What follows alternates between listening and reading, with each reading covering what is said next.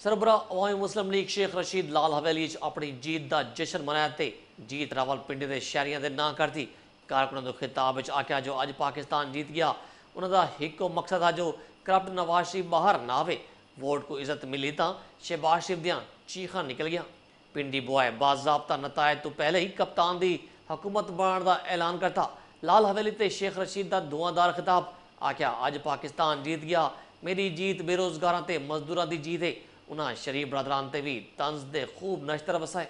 मेरी जीत आपकी जीत है पिंडी वालों, मेरी जीत बेरोजगार नौजवान की जीत है, मेरी जीत मजदूर की जीत है। पिंडी जेल में शहबाज शरीफ साहब और खाकान अब्बासी साहब तेनू अखियां उड़ीक दिया। शहबाज शरीफ साहब, खाकान अब्बासी साहब, वहां लिखा हुआ गा आजा मोरे बालमा तेरा इंतजार है। सरबराह अवामी मुस्लिम लीग नून लीग के धांधली के इल्जामात भी करारा जवाब दिता। जो कहते थे वोट को इज्जत दो, अब वोट को इज्जत मिली है तो शहबाज शरीफ की चीखें निकल गई है। अब वोट को इज्जत मिली है तो टैं टैं कर रहा है मुशाहिद हुसैन बिल्लू।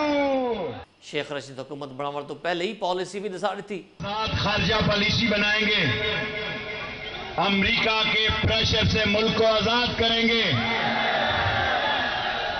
मुल्क के ज़र मुबादला के ज़खायर को बेहतर करेंगे, डॉलर की कीमत को साइज में लाएंगे।